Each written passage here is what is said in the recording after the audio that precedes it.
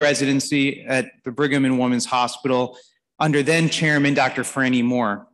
His very first job, and I want the trainees in the audience to think about this, his very first job was to be chairman of surgery at the National Cancer Institute at the NIH, a post which he has held since that time and to the current date.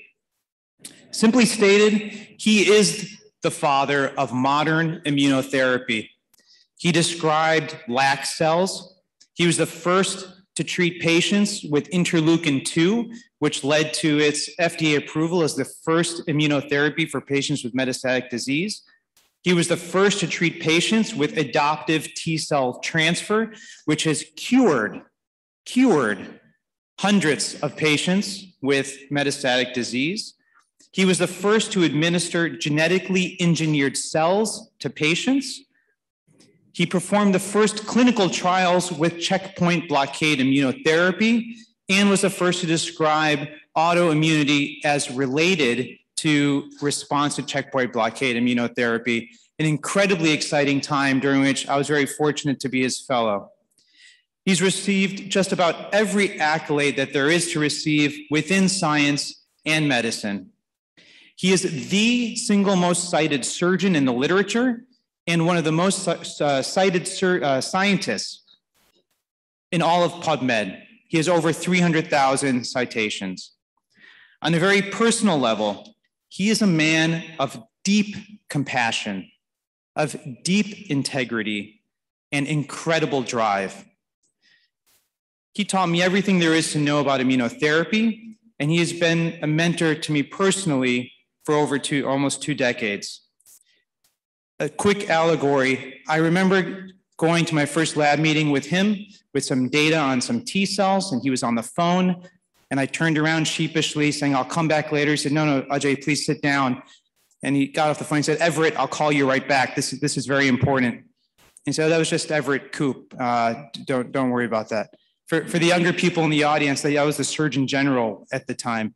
That is the attention that he took to his trainees and to people that were around him, and is something that I hope to emulate, and I think is just critical for us to continue surgeon scientists in our community. He has remained incredibly involved in my work and all of our work and in our societies. He rarely travels these days, so I'm extremely thankful and honored. Due to COVID, he will be joining us live over Zoom, but he has put together an amazing presentation for us, and we're deeply indebted. Thank you, Dr. Rosenberg. Great pleasure to be speaking to you this morning. I'd like to talk about efforts in the development of cellular immunotherapy for patients with metastatic solid cancers, an area of endeavor now that is being vigorously pursued around the world. I have no personal disclosures. Sadly, I work for the US government and have no disclosures to report. The goal of our work has been to develop effective immunotherapies for patients with metastatic cancer based on the adoptive transfer of immune cells with anti-cancer activity. This is a new approach to immunotherapy in which we use a patient's own immune cells as a drug to attempt to treat the cancer. Now, the advantages of this particular type of immunotherapy, that is administering cells from a patient that can attack the cancer, that you can administer very large numbers of cells that are grown in culture. You can grow more than 10 to the 11 quite easily, that are highly selected for cells with a high avidity for recognizing tumor antigens. Second, one can potentially identify the exact cell subpopulations and effector functions that are required for cancer aggression in vivo, because you have the cells in a test tube and can therefore study them. And perhaps most importantly, because the immune cells are removed from the body to attempt to identify cells with anti-tumor activity, one has an opportunity to manipulate and treat the host prior to the cell transfer to provide an altered microenvironment for the transferred cells to be more effective. Now, there are 2 types of cells that one can use in this kind of approach to immunotherapy. First are conventional T cells, T lymphocytes, that are circulating in lymph nodes and other organs that contain T cell receptors, two chains, alpha beta chains, that recognize antigens presented by the tumor or antigen presenting cells as small peptides that fit in the groove of a surface major histocompatibility complex molecule. A second approach, more recent, is to use a kind of cell that's a laboratory creation. It's called a chimeric antigen receptor, CAR cell. It takes the heavy and light chains of an antibody that can recognize something on a cancer, connect it to signaling chains, and insert it into a lymphocyte that gives the lymphocytes the recognition capacity of an antibody and not its conventional T cell receptor. This is a laboratory creation that was first developed by Zelig Geshar and Gideon Gross in Israel a little over 10 years ago. I mention these chimeric antigen receptor T cells because this is the first cell therapy and gene therapy that's ever been approved by the Food and Drug Administration for the treatment of cancer, and I'll just present this very briefly. It's a treatment for patients with lymphomas and leukemias. And the first patient ever treated was one that we treated at the National Cancer Institute in 2009, published it in 2010. A 48-year-old gentleman that had an aggressive lymphoma. He'd been through multiple cycles of chemotherapy, a vaccine, checkpoint modulator therapy, more aggressive chemotherapy, had extensive disease that was progressing. Came to us for treatment with his own T cells that had been genetically modified to recognize an antigen that's present on B-cell lymphomas and leukemias called CD19. He had a massive tumor burden, as you can see in his chest, these big mediastinal lesions, spleen, large lymph nodes surrounding his aorta and vena cava, large iliac lymph nodes, was treated with his own cells genetically modified to target CD19 on these tumors, and he's undergone a complete regression, now ongoing over 11 years later. Bone marrow was replaced by lymphoma. It cleared completely. But the price that one paid is that normal B cells, which express this antigen, were all eliminated, pointing out it's just as easy to kill a normal cell as a tumor cell. And they remained away for about 6 or 7 months before they recovered in the patient, even though normal T cells, the natural killer cells, recovered in a normal fashion. Well, the surgery branch went on to perform studies showing in patients with the most aggressive lymphoma, diffuse large B-cell lymphomas, that one could get complete durable responses in almost half of patients. The biopharmaceutical company quickly caught up with this. In 2012, the surgery branch signed a CRADA with a new biotech startup started by Ari Veldegran, one of our former fellows, called Kite Pharma. We signed the cooperative research agreement in 2012. This treatment then, following clinical trials by us and Kite in 2017, Kite received FDA approval to offer this treatment worldwide. And in October 2017, 5 years after the founding of Kite, the company was sold to Gilead Biosciences for $11.9 billion, and this treatment is now available around the world. And I mention it because it demonstrates that one can use cells for effective therapy in approved treatments now by the FDA that involve genetic modification of cells. Well, if we look at the overall problem with cancer in the United States, there are over 1,600,000 cases, about 600,000 deaths. It's the solid epithelial cancers that account for 90% of all cancer deaths in the United States, only 10% from the hematologic cancers. And that is the major challenge that confronts all therapy, certainly cancer immunotherapy today, and that is the development of effective immunotherapies for patients with metastatic epithelial solid cancers, the kind of cancers that we as surgeons deal with every day, that cannot be cured by any available treatment and result in 90% of cancer deaths. It's the metastatic epithelial cancers that we need to develop more effective treatments for. Well, our studies began in patients with metastatic melanoma. We treated 194 consecutive patients with their own lymphocytes that were isolated from growing tumors. We call these tumor-infiltrating lymphocytes. What better place to look for a cell doing battle against the cancer than within the cancer stroma itself?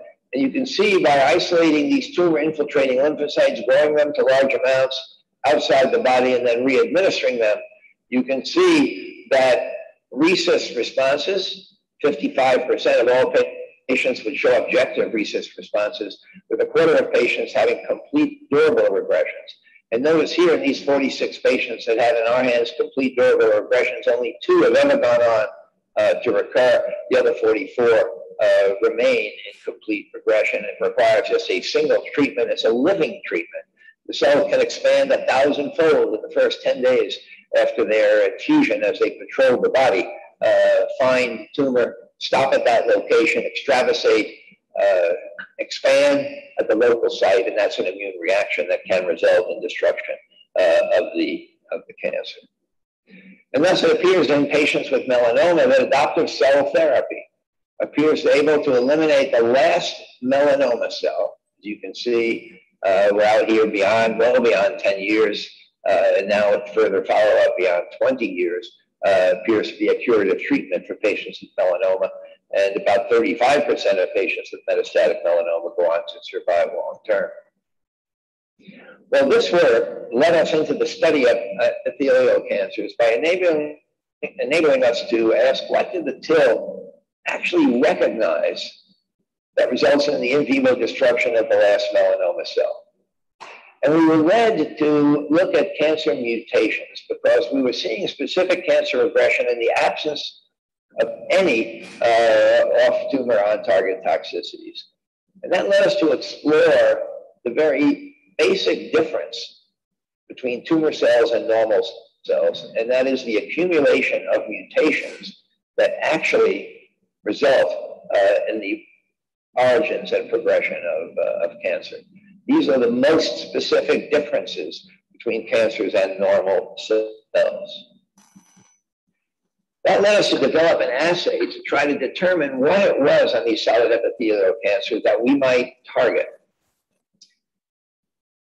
And again, I need to just remind the group that T cells recognize targets based on a T cell receptor that recognizes a small processed peptide that has to fit onto the groove of a patient's own MHC molecule. And that's true for CD8 cells and for CD4 cells.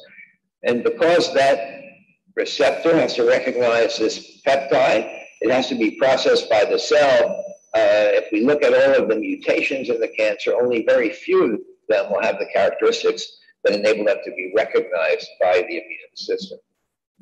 When we developed this assay for determining the nature of cancer antigens, what is it that people recognize on their cancer as part of an immune reaction? And to do that, we isolate genomic DNA and RNA, we do whole exome sequencing and transcriptome sequencing. That can now be done very readily in our own laboratory.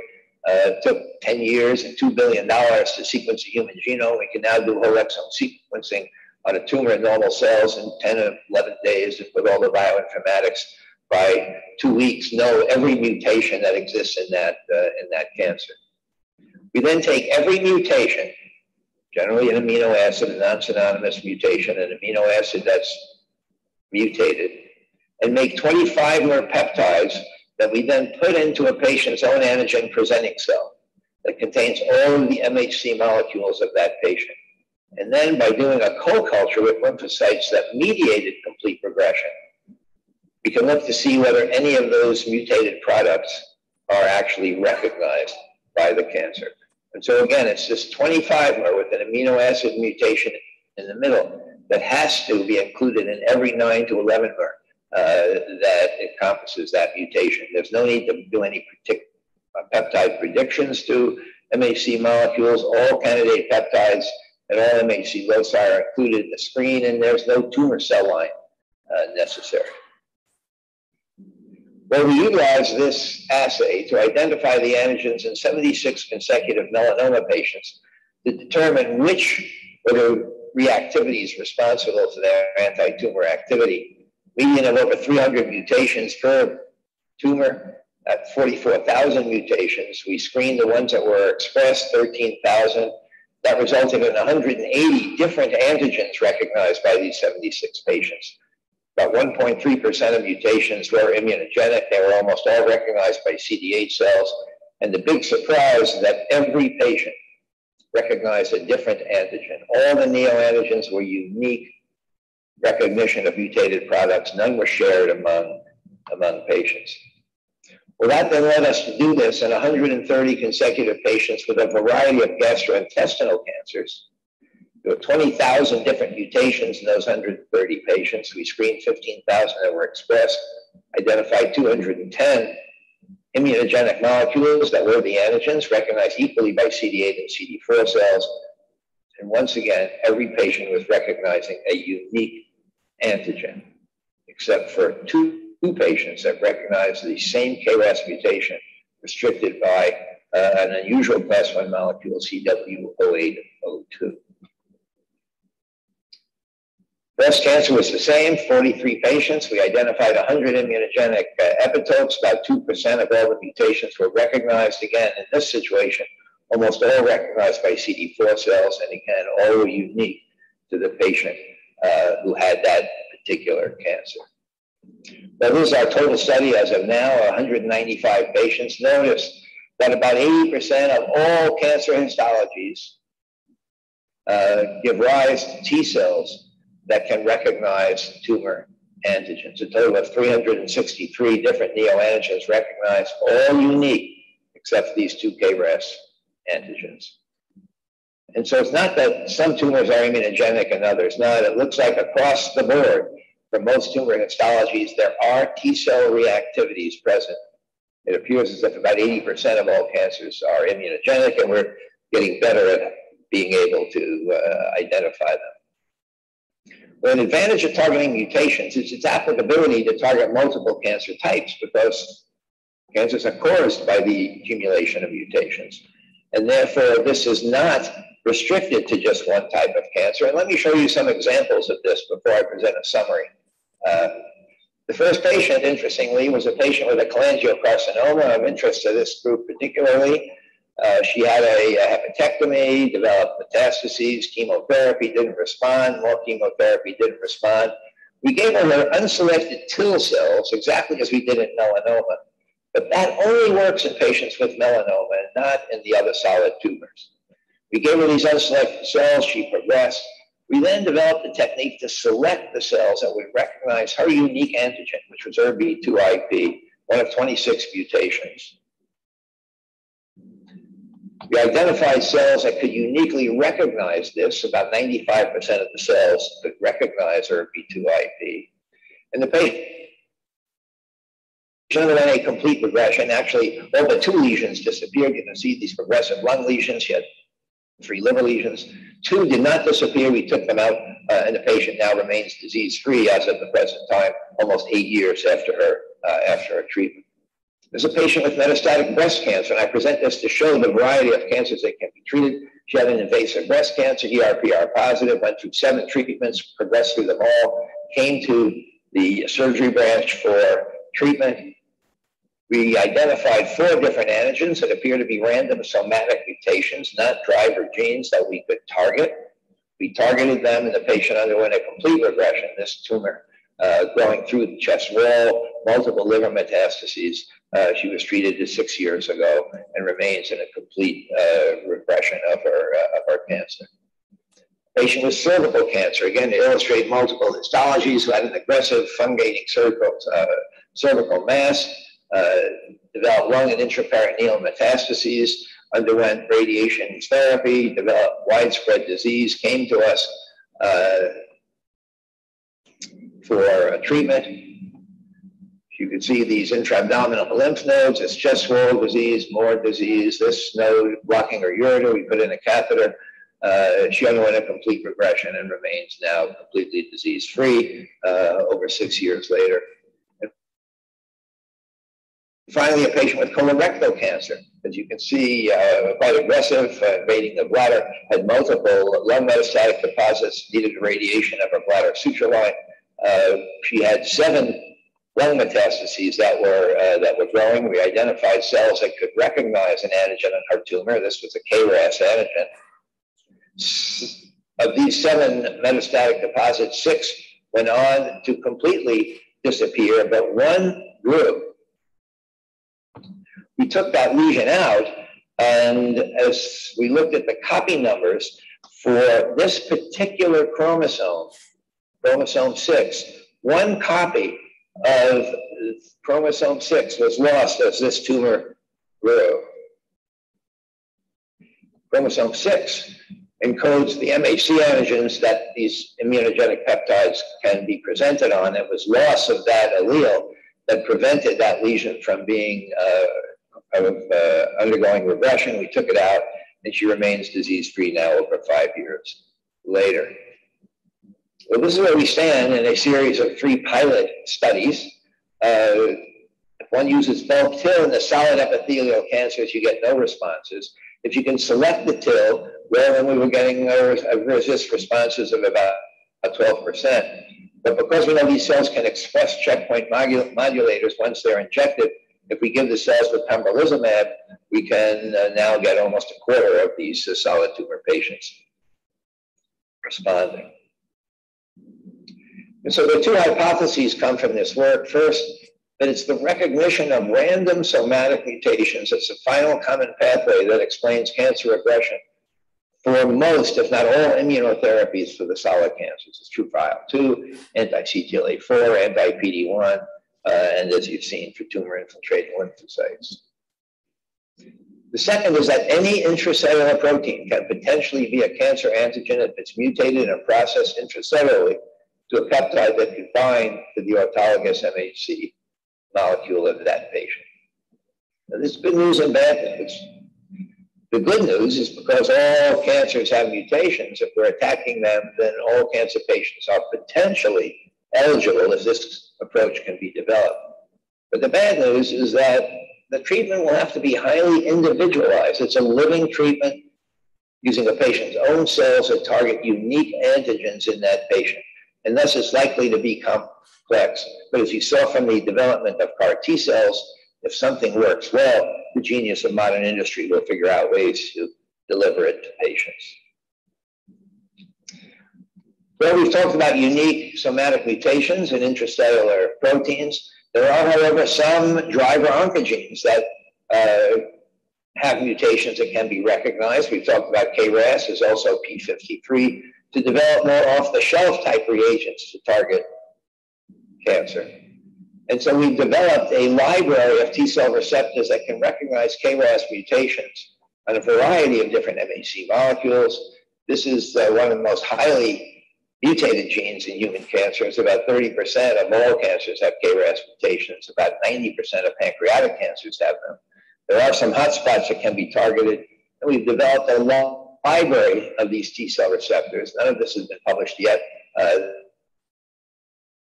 This paper has been accepted for publication that can recognize KRAS in a variety of different patients that have different MHC molecules. It's also true for patients that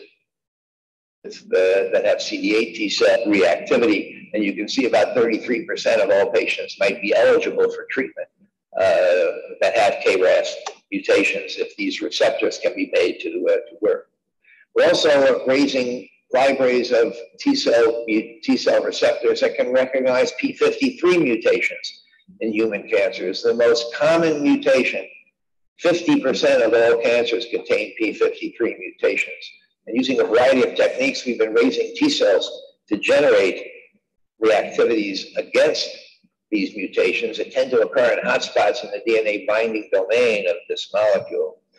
And with this library of T-cell receptors, we can potentially treat about 5.5% of patients that have these particular MHC restriction elements in their cancer. We've only begun to do this, and have only treated 1 patient thus far with their own cells that have been transduced with an anti-P53 receptor. She had a wonderful response that lasted a little over 6 months before she progressed. You can see she had had multiple treatments beforehand extensive disease in her pericardium right before we began treating her.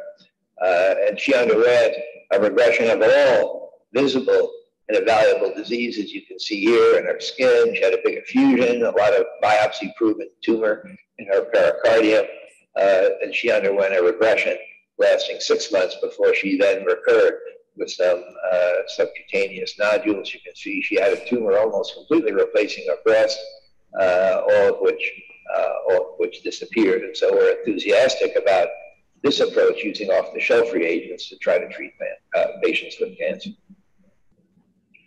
Well, what I've tried to very briefly demonstrate is the application of this new approach to immunotherapy, cell transfer therapy, which can mediate durable regressions in patients with metastatic cancer refractory to other treatments. That T cells that recognize unique somatic mutations can be found in TIL and peripheral blood in patients with common epithelial cancers. And finally, that the identification and targeting of mutations unique to each cancer or shared mutations such as KRAS or P53 have the potential to extend this cell immunotherapy to patients with common epithelial cancers using either naturally occurring or T cell receptor transduced cells. Well, thank you for your very kind attention. Well done. First delivery. Fascinating work. Do we have Dr. Rosenberg available? I am. There he is.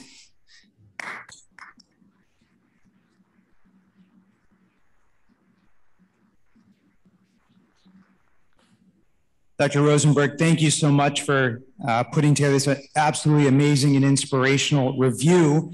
And not just a review, but showing us what the future is going to look like. And for those of us in the room that manage complex liver and pancreatic cancers, you've shown us some data that this strategy can be used for just about any solid tumor malignancy, even when there are rare antigens. I was hoping you could comment on how we can use it specifically in those malignancies like you showed for cholangiocarcinoma, where those mutations may be very patient unique and hard to find. And then we'd like to open the floor to questions if anybody has any. Well, it's a pleasure to be here, and especially a pleasure when Ajay Maker contacted me about giving this talk. Ajay was one of our very best fellows in the over 3 decades that I've been here at the NIH, and I remember well your work, Ajay, with the anti-CTLA-4 as checkpoint modulators were just coming into modern medicine. I also want to point out, in fact, that almost all the work that I've presented here was done by surgical fellows who come to the NCI for 2 or 3 year fellowships and work in our laboratories. So the work that I've presented, much of the last 10 minutes or so of the talk have not been published yet, but have been submitted for publication, indicate that by attacking mutations, we have the possibility of treating virtually any cancer type that has mutations, which includes almost all cancers. But their treatment is going to have to be absolutely unique to the mutations in that particular patient's cancer. It's remarkable how few common mutations like KRAS and P53 exist. Anything other than those 2 types of mutations occur in low single digits among patients. And so it's going to have to be a highly personalized treatment in which a patient's own cancer undergoes a whole exome sequencing. That can actually be done in 7 or 8 days. We do it all in my own lab. The bioinformatics takes another couple of days. And so within 10 or 14 days, you have available all the mutations that exist in an individual cancer and can develop the reagents to specifically attack them. It's going to be a daunting task. And this treatment, of course, is now only available as an experimental therapy here at the NCI and several other institutions around the world that are beginning to take up this form of adoptive cell therapy. But when I began this cell therapy work in the treatment of lymphomas a few years ago, I also heard that, in fact, it would be too difficult to administer, and yet now it's available around the world because of the need for it. And I have every confidence that if we can improve this treatment and get reproducible, durable regressions in cancer patients, that the genius of modern industry will figure out ways to develop it. So right now it's not widely available, but the principles that we're learning are going to help develop future immunotherapies, hopefully, that will be more effective in the use of cells, the creation of a unique living drug for each patient. Thank you. Do we have any questions from the audience? Yes, Dr. Andy Lowy from UCSD. Dr. Rosenberg, that was so inspiring. I wonder, in most of the publications, the images that are shown are patients who have visceral solid organ metastasis. And I was wondering about the treatment of patients who have peritoneal metastasis and the penetration of the T cells into that environment and what your experience has been. When we inject these anti-tumor T cells, either naturally existing or ones that we've created in the laboratory by putting in T cell receptors, they circulate, of course. And as you know, every 15 seconds or so, the heart's pumping out blood that's getting to these different organs. These cells will be available to any tissue that has a vasculature. And that, of course, does include peritoneal metastases. And the one patient that we treated with demonstrated intraperitoneal metastatic disease did undergo a complete regression. So one of the beauties, of course, of systemic treatment is that it does reach all vascularized tissues, and I think intraperitoneal metastases would certainly be eligible. Far better to administer systemically in the circulation rather than in the peritoneal cavity itself, where its distribution can be quite limited. Yes, please. Dr. Rosenberg, Joel Bean from Columbus. Again, great talk. It's always fun to see where you're going to take this next, and those tumor responses never get old, seeing those pictures. Just one question. Are we any closer to figuring out and predicting who's going to respond once we have the TIL prior to giving them to the patient? Are there any biomarkers that we're looking at, and kind of what active areas of investigation are underway in that regard? So, Joel, it's great to hear from you. Another one of our former fellows. Delighted to hear from you. We are trying to understand the nature of the cells that can mediate the tumor regression. What are their properties? What genes do they need to express? What are their functions? Is it lysis? Is it attracting other cells to the site? We published a paper by one of our fellows, Sri Krishna, that was published in Science about 4 months ago, that defined the stem-like properties of cells within the infusion that appear to be responsible for anti-tumor effects.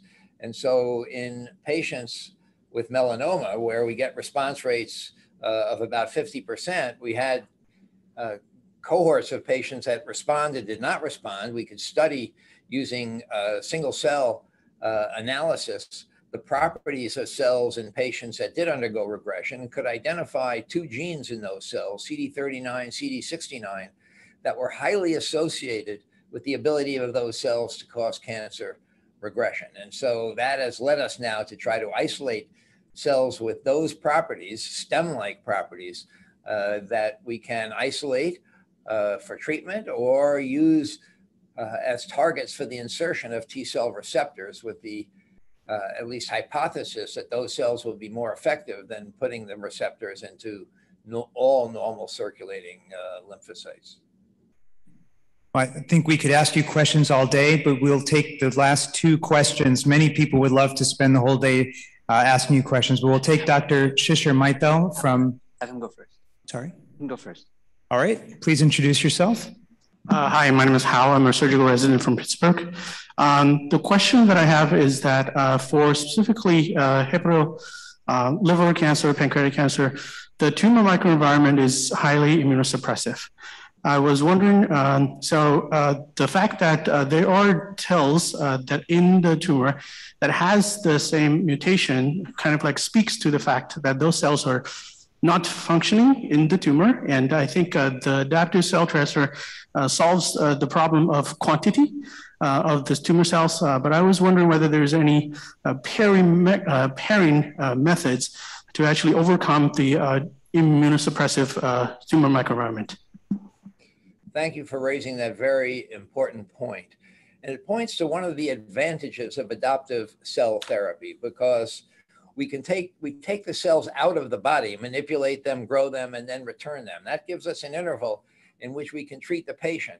And all of these patients receive a lymphodepleting chemotherapy that can eliminate lymphocytes temporarily for about 8 days before they naturally recover.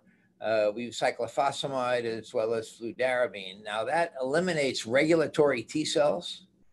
It eliminates myeloid-derived suppressor cells and other cells that can inhibit immune reactions that are capable in the microenvironment of inhibiting the ability of the cells to actually mediate tumor destruction.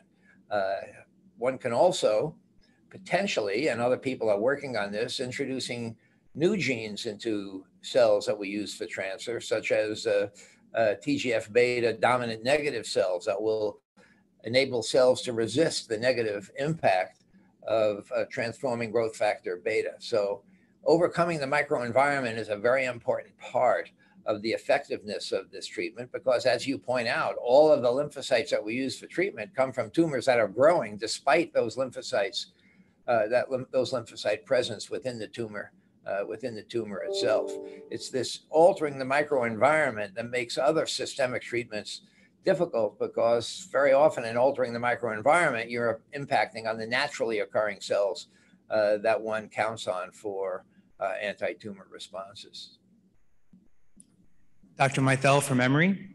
Dr. Rosenberg, thank you very much. It's just an absolute honor to hear you speak, and I'm not smart enough to ask a smart question, but I did get her permission before saying this, but I thought you'd be very proud and happy to know that patient number 1, MB, that you showed up there is in the audience listening to you today.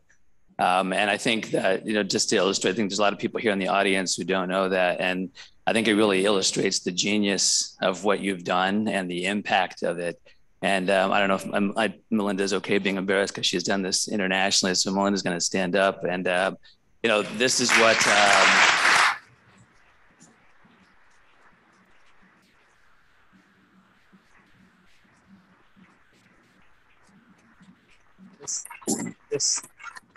I've been honored to watch this relationship over the years that I've known Melinda, and I just think it's an amazing thing that you've shown, and thank you for everything you've progressed. And to the audience, this is what Dr. Rosenberg work looks like live 10 years later.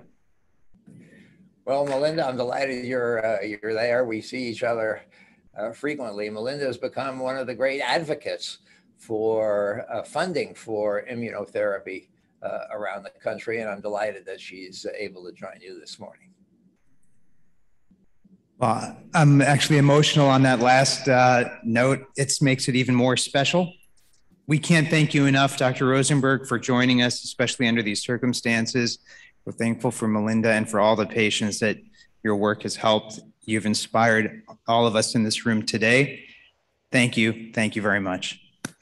You're welcome. It's my pleasure.